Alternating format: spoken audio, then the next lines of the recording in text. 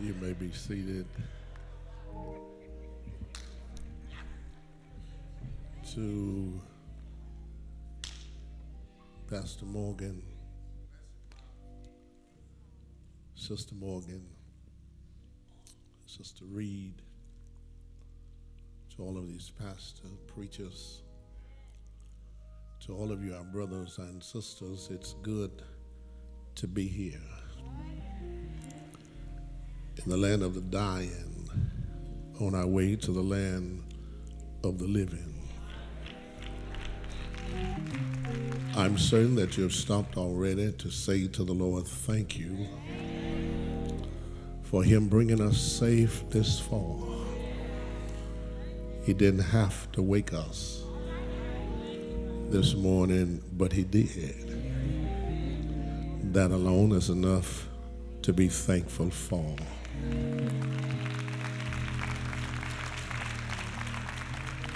And then to have another chance to come and to worship the Lord. We worship him because of who he is. We praise him because of what he has done. And God is so awesome that there are some things about God that God himself has never seen. God has never seen a situation that he could not solve.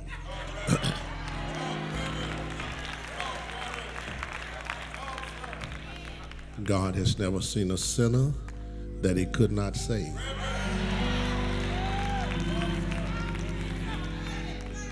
God has never seen a substitute for his son. God has never seen a sinner that could save himself.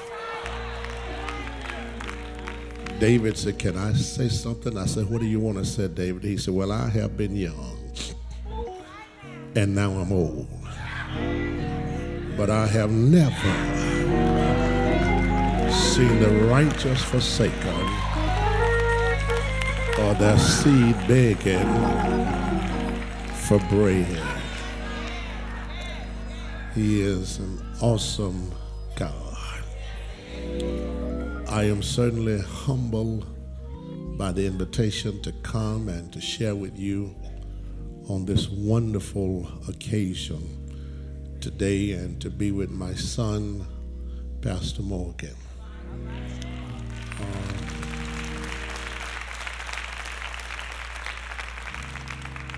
Is without a doubt the cream of the crop of preachers.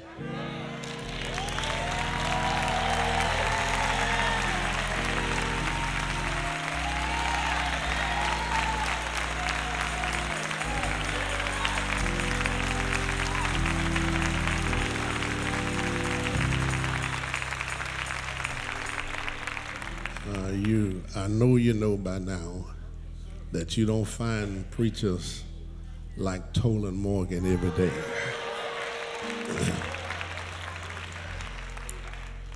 And I think I know what happened. Apparently, you treated the former pastor right.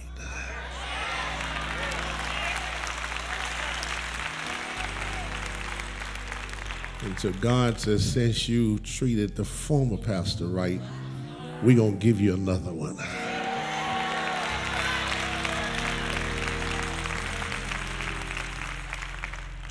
And then have a beautiful wife that worked with him.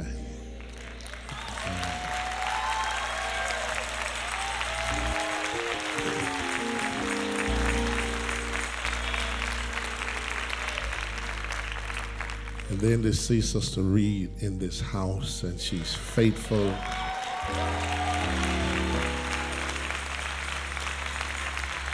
Come on, let's bless God for Sister Reed.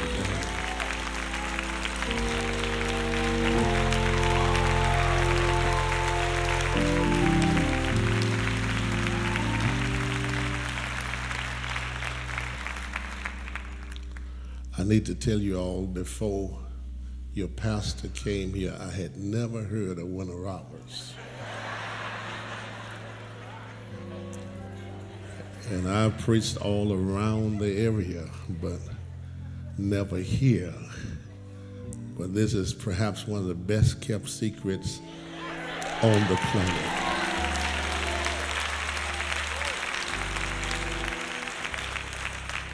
Enjoyed our men. Come on, let's bless God for the men.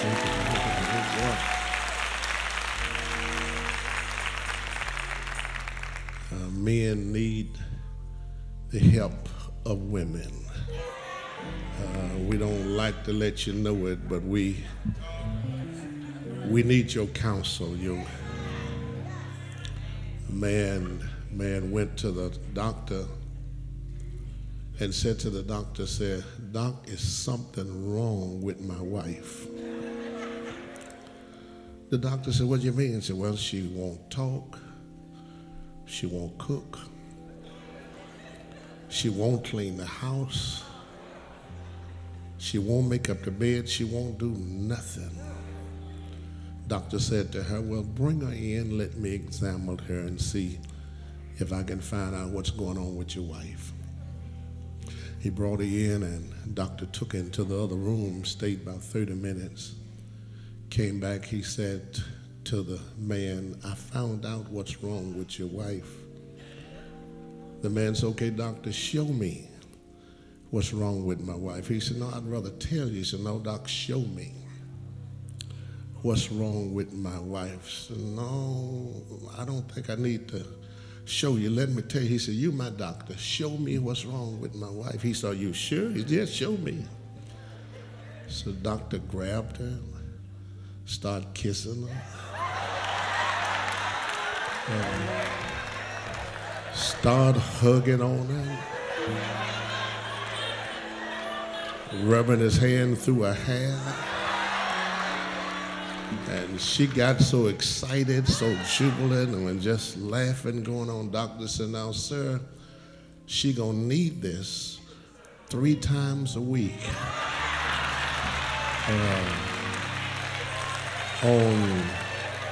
On Monday, on Wednesday, and on Friday."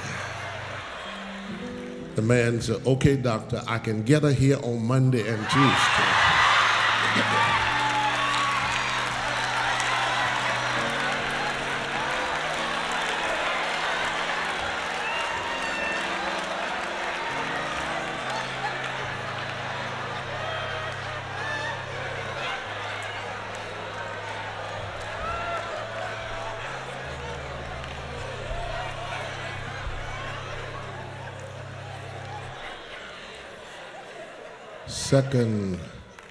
Second Chronicles,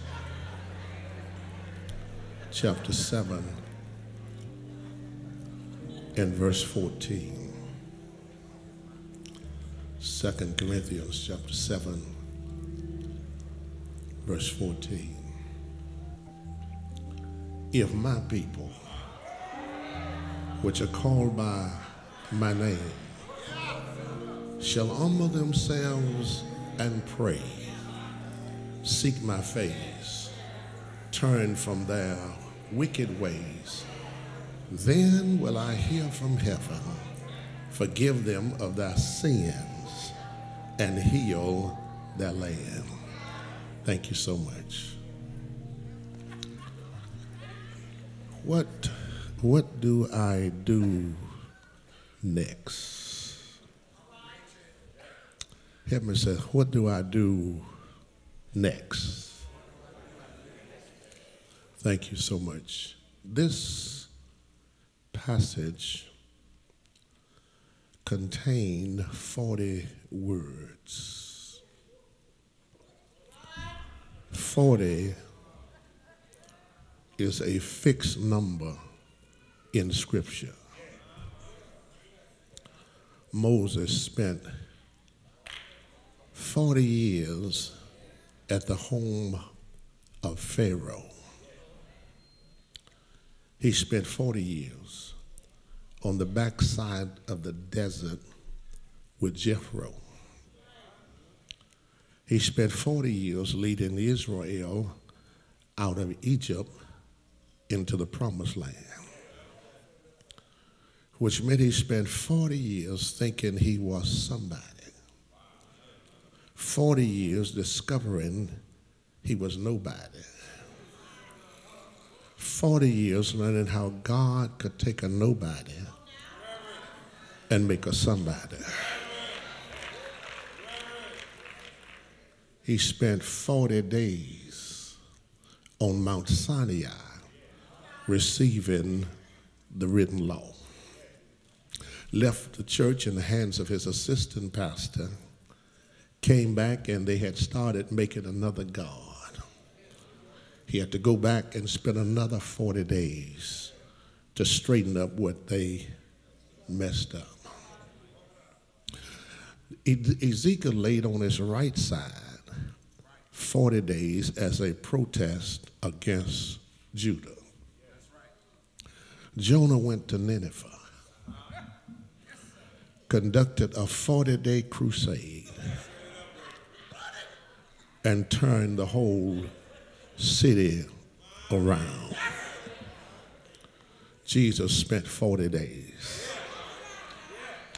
in the wilderness and was afterward tempted of the devil. After Jesus rose from the dead, he spent 40 days hanging around before he caught the Mount Olive cloud to go back. 40 stand for trials and probation. Anytime you see the number 40, that's what it stands for. This one scripture contains 40 words. And for you to be able to digest it, I need to cut it up so you can swallow it.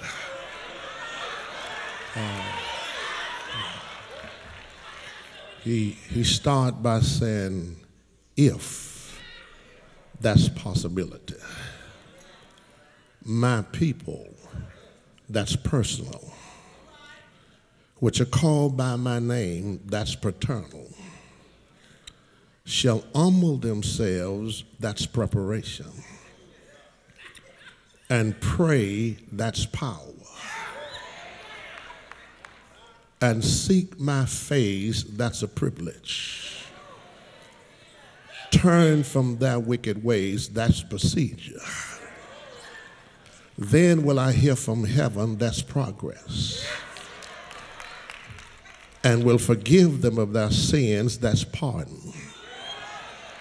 And heal their land, that's prosperity. Let's walk through it again.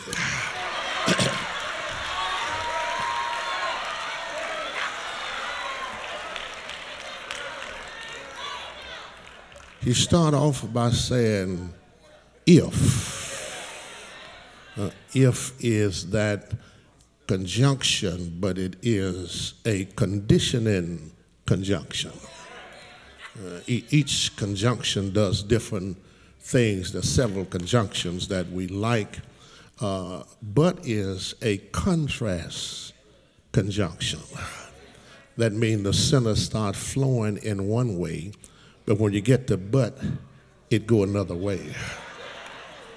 Romans 6:23 says, for the wages of sin is death, but the gift of God is eternal life. And is a conjunction, but it's a connecting conjunction.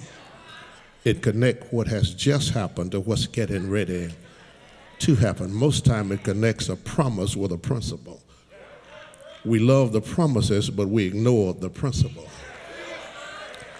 Therefore is a conjunction, but to understand it, you have to back up prior to the therefore to see what the therefore is there for. But if is a conditioning conjunction. This little if follow you everywhere you go. It's sandwiched in the word life. You spell life, L-I-F-E. Drop the L off the front of the word life, E off the back of the word life. Sandwiched in the middle is an if.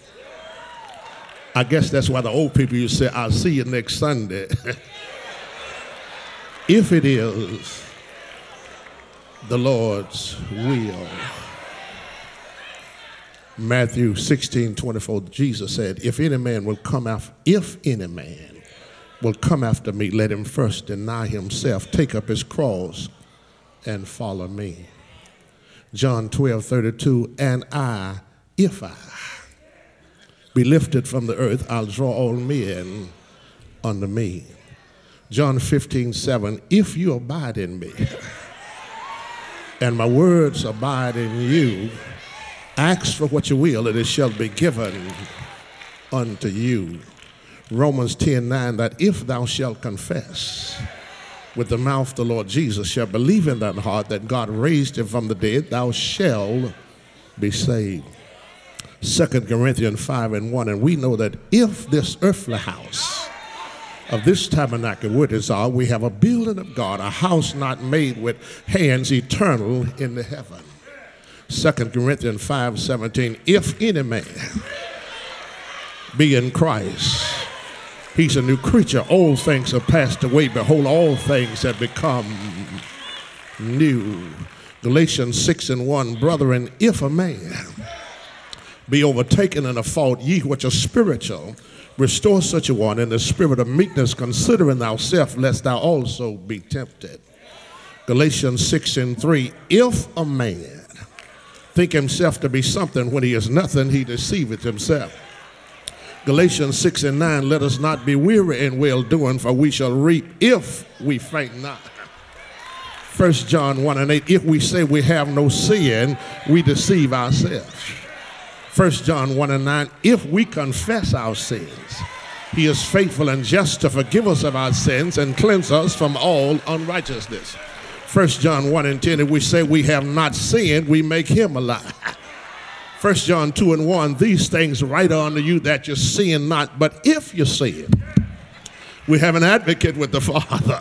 His name is Jesus Christ the righteous. Revelation 3:20, behold, I stand at the door and knock. If any man will hear my voice and open the door, I will come into him and will sup with him, and he with me. He starts off by saying if. Then he makes it personal, my people. See, I'm afraid we're looking for answers in all the wrong places. We're looking for the president to get things in order. We're looking for the Congress and the House, the mayors, the governors, to set things in order. God did not give that to them.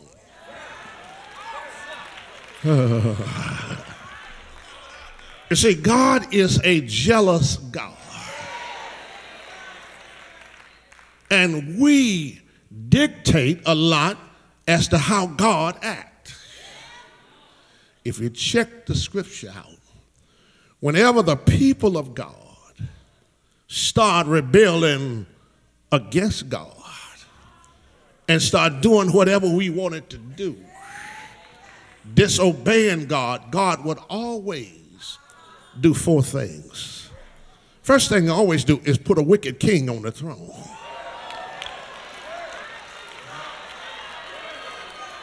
Check out the scripture. The second thing I always do is send pestilence in the land. And then he would send a prophet to town, and he would send his word. He's not looking for them to get it in order. He said, if my people are, because you must know God has invested so much in his people.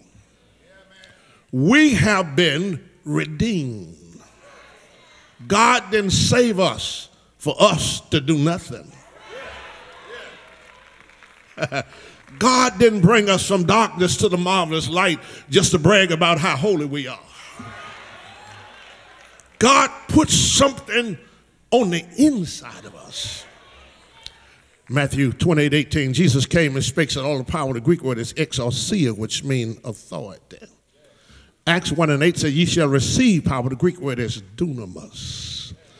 Ephesians 6:10, finally, my brother, be strong in the Lord and in the power. The Greek word is kratos. Matthew 6:18, upon this rock I'll build my church. The Greek word for church is ekklesia. It means the call out one. He get his exousia, which is his authority, places it behind his ekklesia, which is his church, and then get his dunamis and put in the church until the church to seize the opportunities which are before the church. What does that mean? That means the church can do two things. We can direct, but we can destroy. You can direct divine authority, but you can destroy demonic authority. Am I here by myself? In other words, you don't have to beat the devil running because of what you got on the inside of you. The devil will do the running. If my people which are called, my people which are identified, we like the identification, but we don't want to put nothing in it. There's so many friends benefits come along with being a child of God. Y'all hear me, don't you? There's so many, you got so many benefits that you can walk up to stuff and say, in the name of Jesus.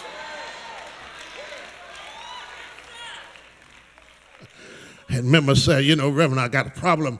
I'm not able to get medical insurance. I said, listen, God is so awesome. If you can't afford the insurance, God will just keep you healthy.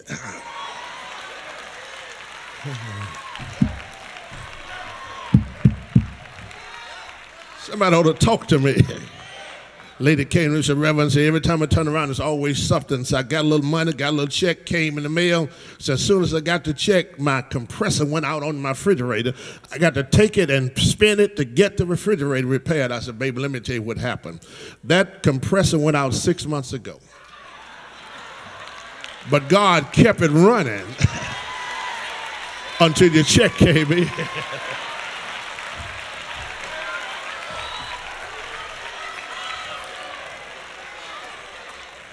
If my people which are called, I mentioned the word church, ekklesia, it's a compound word, ek mean X. That means every person that's a part of the body of Christ is because you exit out of something. All of us in here are X something. I see that pseudo halo over your head, but you ain't been holy all your life.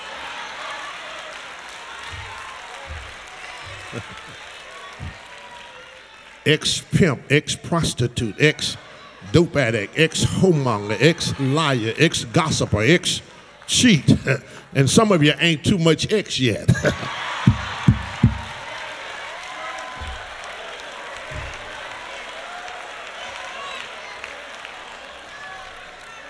The second part of the word for church is first part. The second part is kaleo, mean to be called. You were exit out, but you call in. And see, it just so happened that this call has to do with a private party. It's members only. Y'all don't hear me in this house. You see, God called you for a special reason. If my people which are called by my name, he said, you need to do three things. He said, number one, humble yourself. You see, it's easy to get lifted in pride. It's easy to think that you have already arrived. But God don't like folk that's lifted in pride. Talk to me, somebody. He wants us to humble ourselves. And when you see where you came from and what God brought you to, it's not hard to learn how to humble yourself. Got it? Some of us came from no doors to a lot of doors. From cotton sacks to Cadillac. From rubber heels to rubber wheels. From neck bones to T-bones. Do I have any help in this house? Yeah, he brought us from a long ways. And when we see where God brought us from, every now and then we need to learn how to humble ourselves and have talked to ourselves. If it had not been for the Lord that was on my side, where would I be? Got any help in this house? I know where he brought me from. Wasn't fitting to live. Too scared to die. Have to learn how to humble ourselves. You know, years ago, and I'll go on, years ago, we used to practice humility. That when we come to church, matter of fact, the men, the deacons would come with knee pads on because they were going to be on their knees praying. And they would even mention it when they prayed, said, now, Lord, here we are, one more time with our knees bent and our bodies bowed. It came from the idea of biblical days when they wanted to carry a heavy load. They needed a beast that could go a long ways without water. And the only animal they could come up with was a camel. An old camel, because he was so tall, when the master would get ready to put a load on him, he would get in front of the camel and make him bow down. Then the master would put a load on the camel. And the camel would go during the course of the day, and in the heat of the day, his back would perspire and the load would shift. So around noon, he would get in front of the camel again and make him bow down. And then the master would straighten up his load. And then they'd carry the camel the rest of the day. And in the evening, when it was time to bed down, the camel couldn't rest with a heavy load. So the master would get in front of him at bedtime and make him bow down, and the master would take the load off of him. Well, our master have a load for us to carry. So in the morning, before you leave home, he wants you to bow down, and the master put a load on you. And as you go during the course of the day, folks are lying on you. You're trying to dodge the lies, and folks scandalize your name. You're trying to dodge all that stuff. Your load will shift on you. So around noon, you need to bow down and let the master straighten up your load. And then in the evening, you can't sleep at night with a heavy load. Wondering where your children are, that's a heavy load. Wondering if your spouse is going to come home, that's a heavy load. So before you go to bed at night, bow down and let the master take the load off of you. And when it take the load off, anybody know you can sleep well all night long. Gotta humble themselves. And then he said, and pray. Shout praise. You see, prayer is always in order. Yeah, prayer changes things. Prayer changes situation.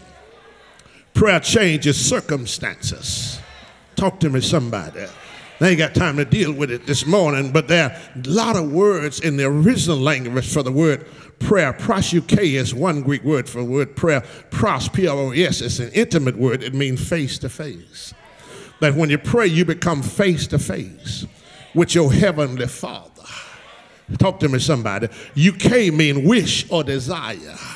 That means you come face to face with your wish or desire. Now, we like to recite Psalms 37:4, where it said the Lord will give you the desires of your heart. It said that, but not all of that. Because the emphasis is not on desire, it's on delight. It said if you delight yourself in the Lord, he'll give you the desires of your heart. And you know what I discovered? When you start delighted in the Lord, he'll change your desire.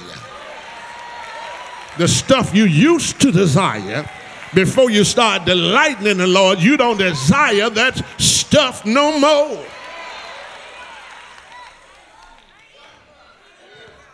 Do I have a witness? He must, let me get out of here. He must humble himself and pray. Notice he said, you can't pray right until you humble yourself. You know, that's a dangerous prayer that we got to watch. Matthew 6:12, and forgive us of our debts as we forgive our debtors. Lord. and that messes us up because a lot of us got some stuff we've been holding. And we won't let it go yet. You see, forgiveness is not for the other person. Forgiveness is for you. See, when you fail to forgive a person, y'all don't hear me, it's like drinking your own poison and expecting it to kill the other person. Y'all don't like me this house. But when you forgive a person, you set them free. I've had to do some people that way that owe me money.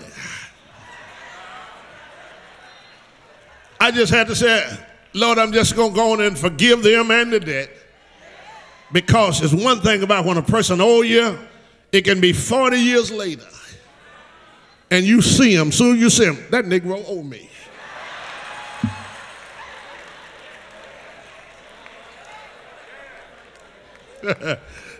Y'all looking at me strange in this house.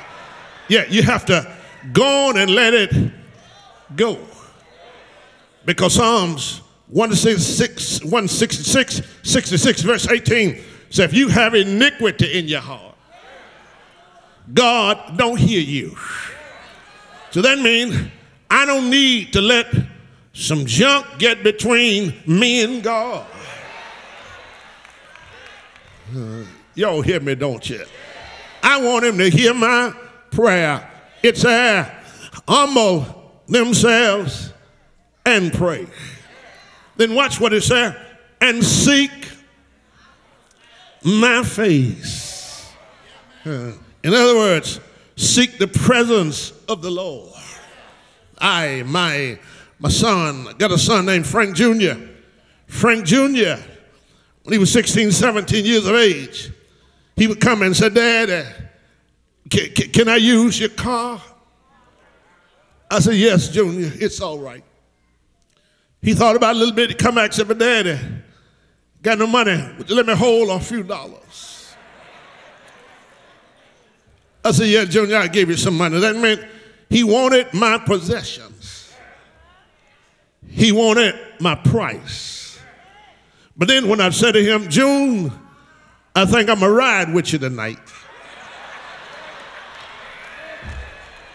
He said, no, Daddy, I don't need you to go with me. In other words, he wanted my possessions. He wanted my price, but it didn't want my presence. That's the way we are with God. We want what God have to offer us. If I got any help in this house, we want the money God bless us with, but we don't want God hanging around because it might hinder the mess we're in.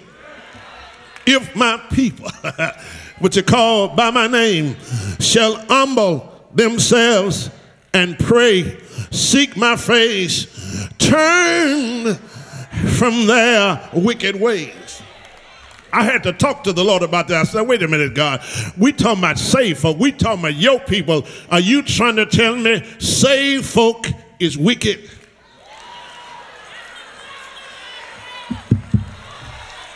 He said, well, I did not say they're wicked. He said, but they got some wicked ways. Y'all hear me, don't you? What you mean wicked ways? Saved folk got some wicked ways. Well, ask God for a blessing. Pray and ask God to give them a job. And God bless them with a job. Give them health and strength to go to it. Give them transportation to get there. Talk to me, somebody. Let them have a big check and they'll turn around on Sunday and tip God instead of paying their tithes. Shout wicked ways. Talk to me, somebody, that you don't mistreat the person that opened the door for you. Because what I have, God gave me. when I know God taught me. The reason I'm still here is because God is keeping me. Do I have a witness? Now watch what he said, and I'm out of here. He said, there are 3 or 4 things you got to do before I move. He said, number 1, you got to humble yourself. Secondly, he said, you got to pray. Third, he said, seek my face. And then he said, turn from your wicked ways. And watch what the text said, then. Yeah, you know, you hear people say, I'm waiting on God. But God said, I'm waiting on you. Anybody know that God can change this situation? I know we're waiting on it to change in the White House. But can I let you in on a little secret? God holds the king's heart in his hand. God can move him whenever God getting ready to move him. God said, he's not my problem. You're my problem. He said, I'm waiting on you to set your house in order. Anybody know that God will? Y'all hear me, don't you? Help me say, my God will. He said, then will I hear from heaven. He said, I will forgive them of their sins. That means we've been committing sin. Shout sin one time. Sin soils and spoils. Sin chokes and provokes. Sin tarnishes and punishes. Sin mars and bars. Sin itches and switches. Have I got to witness him? I asked the Lord, I said, what did you do with my sins? He's in Psalms 85:2. He said, I cover man's sin. And Psalms 103 verse 10, he said, God does not judge man according to his sin, nor reward him according to his iniquity. Psalms 103 verse 12 says, far as the east is from the west, that's how far he cast my sin. Job 14:17 said, took my sins and put in a bag and sewed up the bag. Michael 7:19 said, cast my sins in the depths of the sea. Isaiah 38 say, took my sins and cast them in the sea of forgiveness. Have I got a witness?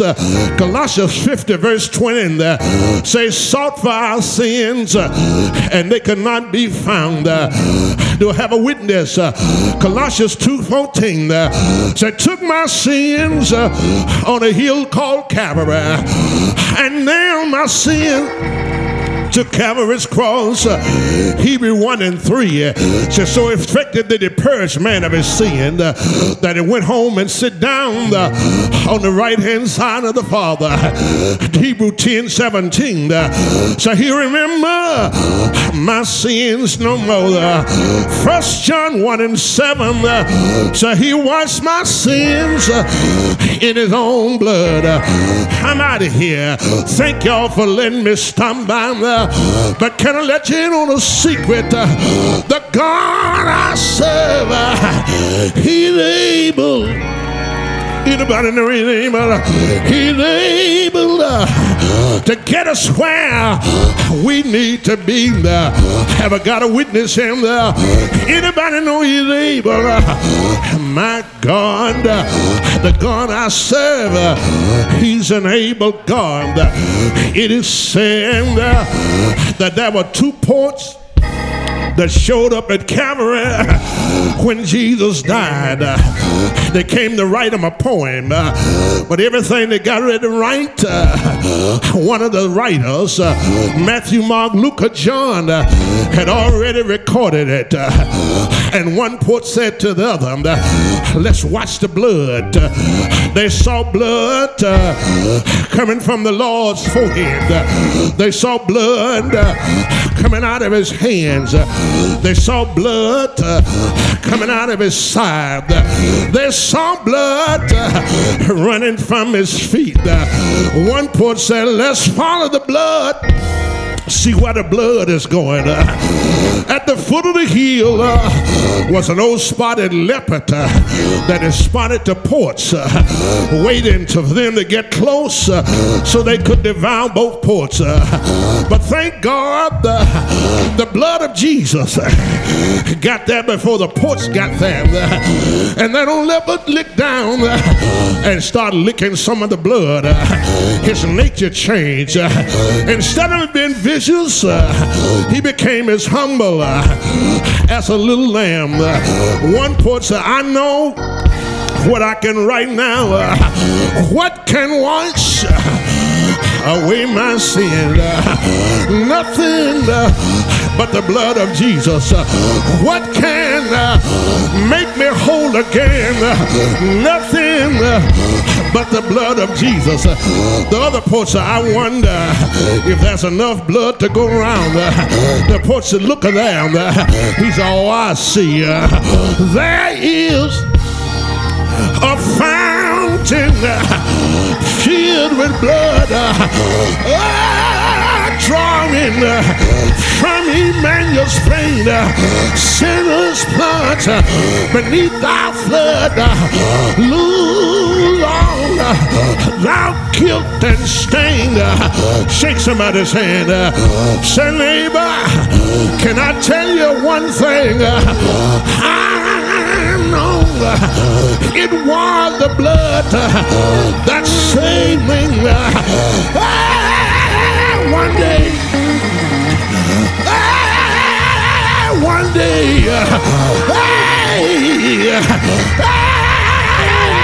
day, when I was lost, he died. He died. He died.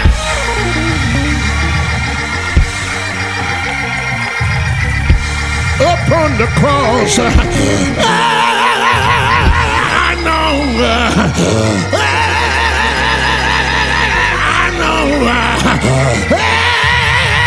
I know.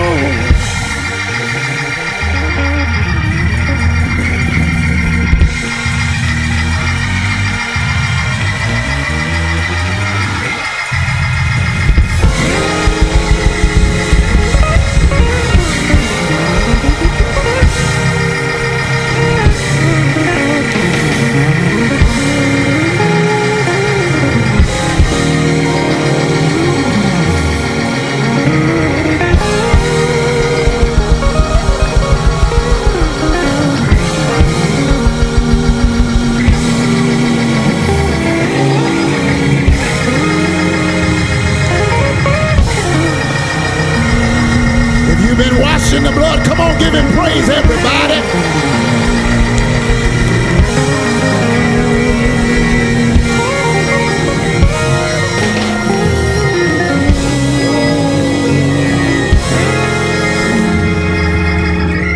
Just tap one person, tell him I've got to give him praise just because he washed my sins away. He put it in a bag, put it in the sea, washed it in his blood. Now all the blood-washed saints, if you've got reason to give him glory for nothing else, give him glory because he washed your sins away.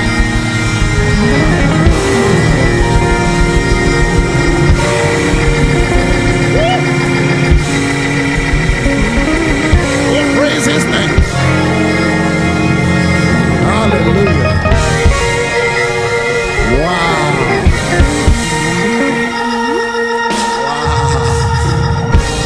If my people who are called by my name would humble themselves and pray, seek my face, turn from their wicked ways, then will I hear from heaven. I'll heal their sin